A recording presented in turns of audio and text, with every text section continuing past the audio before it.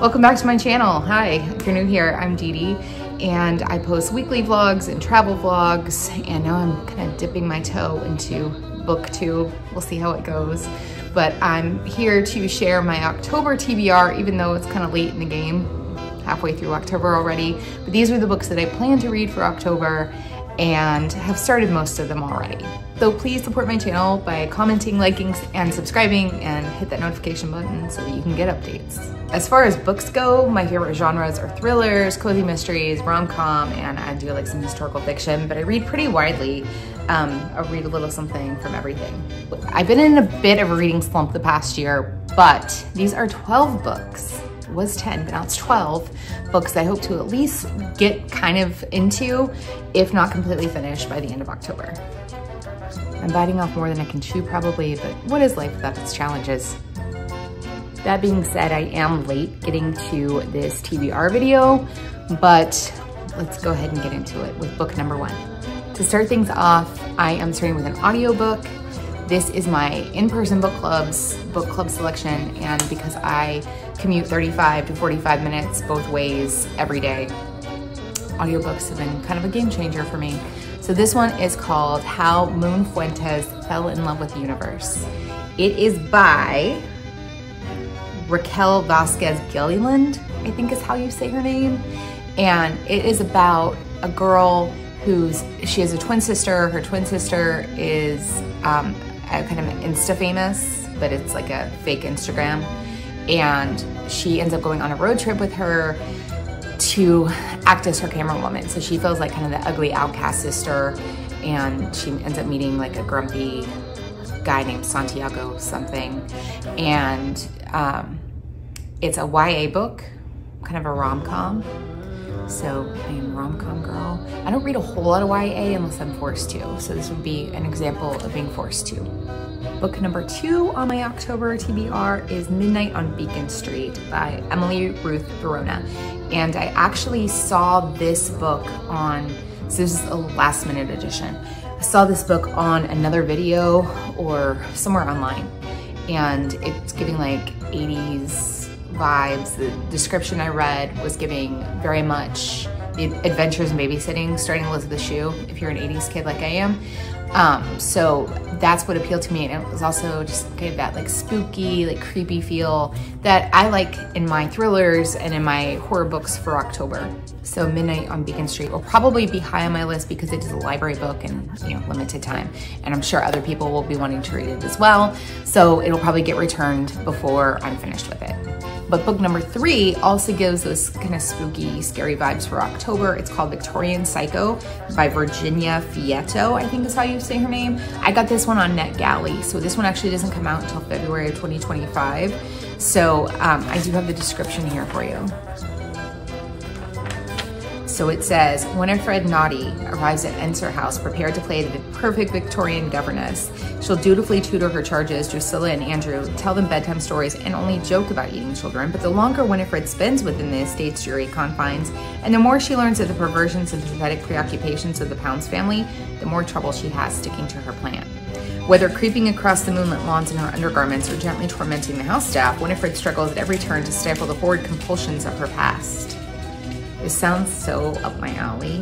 When her chillingly dark imagination breaches the feeble boundary of reality on Christmas morning, Winifred is finally ready to deliver on her generous gifts. Wielding her signature sardonic wit and penchant for the gorgeously macabre, Virginia Feito returns with a vengeance in Victorian Psycho. I'm not familiar with this author. I've never heard of her, and I don't think I've ever read anything by her. I usually remember authors' names. But that's book number 3. I'm really excited about that. I have started it, but wasn't able to really like focus. I think I read like maybe a chapter so far. Okay, book number 4 has been all over Instagram, Bookstagram, Book Talk, everything. And it's called The Pumpkin Spice Cafe by Laurie Gilmore. And I've read that it gives Gilmore Girls vibes, which I think makes her name even more appropriate. But it is, from what I understand, kind of a rom-com / mystery, and that it has some spice, not just pumpkin spice, if you know what I mean. So this says a spicy small town romance and TikTok phenomenon, perfect for fans of Hannah Grace and Stephanie Archer. I'm not familiar with either of those authors. But when Jeannie's aunt gives her the beloved Pumpkin Spice Cafe in the small town of Dream Harbor, Jeannie jumps at the chance for a fresh start away from her very dull desk job. Logan is a local farmer Logan is another Gilmore Girls reference, who avoids Dream Harbor's gossip at all costs, but Jeannie's arrival disrupts Logan's routine and he wants nothing to do with an irritatingly upbeat new girl, except that he finds himself inexplicably drawn to her, as one does. So will Jeannie's happy-go-lucky attitude win over the grumpy but gorgeous Logan, or has the city girl found the one person in town who won't fall for her charm or her pumpkin spice lattes? So that's the Pumpkin Spice Cafe. And I know there's some other books that have already come out in this series. This book, I want to say it's been out for a couple of years because I remember seeing it before, but it's like really blown up, it seems like, this fall. So number 5 on the list is Pumpkin Spice and Poltergeist by Allie K. Mumford.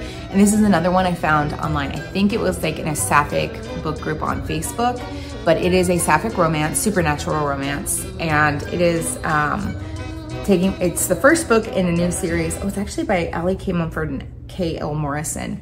So there's 2 authors, so my bad. But this is the first Maple Hollow book, it says. This just came out because I remember seeing it. It's available on Kindle Unlimited. And it says, the last thing Apothecary Witch Jordan had on her mind was romance, but when she got witchy wasted, she cracked open the coffin of her love life and conjured the ghost of her ex-girlfriend. Jordan is in for a spell of trouble now that the snarky specter is determined to haunt her until she finds someone new. Enter Harlow, the new girl in town who just wants a job in her sister's cafe, but she discovers that the spooky town of Maple Hollow is more than just a gimmick. Real magic lives here, but after running into vampires and one too many grave cafe blunders, she's ready to hop on a broomstick and fly out of town. Okay, puns. So, as sparks fly and cauldrons bubble, will this unlikely pair brew up a love potion that defies the ghostly odds? It sounds so cheesy, and you know, I'm a sucker for a sapphic romance anyway, but you throw some ghosts in there, I'm down. It's my kind of book. Number 6 is A Dark and Drowning Tide by Allison Saft, and this is a sapphic YA fantasy. I got this on NetGalley, but it's already been released, and I'm not a huge fantasy reader. I'm very picky about my fantasy, but the cover, because I do judge books by their cover, like lent itself to kind of a spooky October season thing. So the description says that Lorelei Caskell, a folklorist with a quick temper and an even quicker wit, is on an expedition with 6 eccentric nobles in search of a fabled spring. The magical spring promises untold power, which the king wants to harness to secure his reign of the embattled country of Brunstad. Lorelei is determined to use this opportunity to prove herself and make her wildest, most impossible dream come true, to become a naturalist, able to travel freely to land she's only ever read. And so the expedition gets off to a harrowing start when its leader, Lorelei's beloved mentor, is murdered in her quarters aboard their ship. And then there's a maddeningly beautiful girl, Sylvia von Wolf, and she's now in charge of the expedition. They work grudgingly together to uncover the truth and resist their growing feelings for one another. They discover that their professor has secrets of her own, secrets that make Lorelei question whether justice is worth pursuing or if this kingdom is worth saving at all. And number 7 also has like sapphic characters, which I'm totally gonna be on board with. It is called Haunting on the Hill by Elizabeth Hand. I'm a little bit further into this one, and I realized doing some research last night that it is actually the first authorized retelling of The Haunting of Hill House by Shirley Jackson. So it's been on my Kindle for a hot minute or two. I bought it some time ago, but it's horror, so perfect for October. So the description on this one, Holly Sherwin has been a struggling playwright for years, but now after receiving a grant to develop her play The Witch of Edmonton, she may finally be close to her big break. All she needs is time and space to bring her vision to life. When she stumbles across Hill House on a weekend getaway upstate, she is immediately taken in by the ornate and crumbling Gothic mansion, nearly hidden outside a remote village. It's enormous, old, and ever so eerie, the perfect place to develop and rehearse her play. Despite her own hesitations, Holly's girlfriend Nisa agrees to join Holly in renting the house out for a month, and soon a troupe of actors, each with ghosts of their own, arrive. Yet as they settle in, the house's peculiarities are made known. Strange creatures stalk the grounds, disturbing sounds echo throughout the halls, and time itself seems to shift. All too soon, Holly and her friends find themselves at odds. not just with one another, but with the house itself. It seems something has been waiting in Hill House all these years, and it no longer intends to walk alone. So yeah, and I'm enjoying it so far. Like, I'm not super far in, but I'm enjoying it. So the next one is historical fiction, The Postcard by Berest. And I've had this one on my Kindle and on my radar for even longer because it was on Modern Mrs. Darcy's summer reading guide, I think in 2023, maybe 2022. And this is what it's about. It's set in January of 2003. Together with the usual holiday cards, an anonymous postcard is delivered to the Berest family home. On the front, a photo of the Opera Garnier in Paris. On the back, the name of Anne Berest's maternal grandparents, Ephraim and Emma, and their children, Noemi and Jacques, all killed at Auschwitz. 15 years after the postcard is delivered, Anne, the heroine of this novel, and this is a fictionalization, I think, of a true family story because Anne Berest is also the author. Aided by her chain-smoking mother, family members, friends, associates, and a private detective, a graphologist, and many others, she embarks on a journey to discover the fate of the Rabinovich family, their flight from Russia following the revolution, their return to Latvia, Palestine, and Paris. What emerges is a moving saga that shatters long-held certainties about Anne's family, her country, and herself. Hi, future Deedee here. So in my haste to record yesterday, I forgot number 9 on the list, which is The Shape of Darkness by Laurie Purcell. So I've read 3 of her other books, the first of which was The Silent Companions, which I think I read in a day. Absolutely loved it. Even more than that was The Poison Thread, which actually has several other titles depending on what country you're in, but in the US it was published under The Poison Thread. And then she had The House of Whispers, which I didn't love as much, but I still enjoyed it enough to, like, you know, anytime she has a new title out, I have my eyes wide open. Like, I need to know. So this next one is The Shape of Darkness, and it is about Agnes, who is a silhouette cutter around the time that, I don't know what you really call a silhouette artist, around the time that photography has come into the popular, and she does these silhouette portraits, and the people she's doing silhouette portraits of keep getting murdered. And so she approaches a child medium or spiritualist. I want to say this is set like in the late 1800s, early 1900s, when like the whole spirit medium thing was really like booming. And she approaches this medium to help her with solving the mystery of why these people are being murdered. So I'm already like a fraction of the way through this book and really enjoying it so far. But if you've read any of her previous books, you might really like this one. I do like the whole spiritual medium component to it, because it goes into kind of like what it was like to be a spiritual medium. A lot of times they were con artists, but our character Pearl, who is the child medium in the story, has like a legitimate gift. Moving right along to number 9, Morbidly Yours by Ivy Fairbanks. And this is another book that I got on NetGalley. It was released in the summer of 2023, which is strange because I just got it, I feel like not too long ago, but time also flies. It falls into that spooky rom-com category. I think it involves a gravedigger, but here's a little bit from the description. Callum Flannelly would rather dive into an open grave than take a stranger to dinner and a movie. But he can only inherit the family undertaking business and carry on their legacy under one condition. He must marry before his 35th birthday. So it's out of the mortuary and into the dating scene. Lark Thompson would rather get crushed by a falling anvil than stay next to a funeral home during her stay in Galway, Ireland. The vivacious American cartoon creator and animator came here to embrace life, not just to be reminded of losing her husband.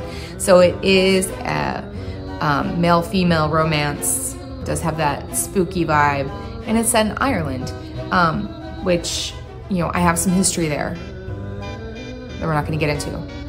So Freida, I think is how you say her name, McFadden, is one of those authors that seems to be blowing up all over the internet. I feel like she's kind of the Colleen Hoover of thrillers, but I've yet to read anything by her. So I put this next one on my list because I've had it on my Kindle for a while. I think it's from Kindle Unlimited, The Teacher. And I'm also a teacher, so that seems very appropriate to me. From the description, lesson number 1, trust no one.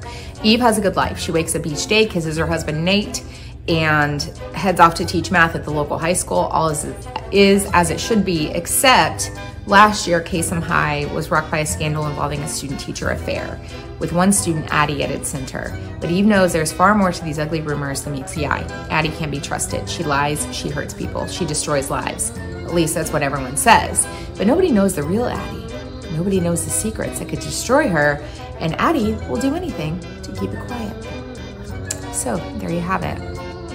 The Teacher by Freida McFadden, number 11. Oh man, already at number 11. So the final book on my list, number 12, it's last but not least. It's probably older than 5 years, but it's been out for a while, and it's also been an acquisition I've had for a while. It's Bitter Orange by Claire Fuller, and from what I remember, before we dive into the description, what I remember, there is kind of like a love triangle with maybe some sapphic over or undertones, which again is right up my alley.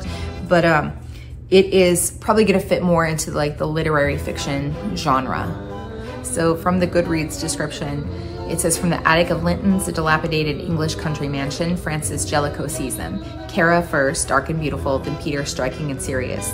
The couple is spending the summer of 1969 in the rooms below hers while Frances is researching the architecture of the surrounding gardens. But she's distracted. Beneath a floorboard in her bathroom, she finds a peephole that gives her access to her neighbors. Did I say that word right? Neighbors' private lives. To Frances's surprise, Kara and Peter are keen to get to know her. It is the first occasion she has had anybody to call a friend.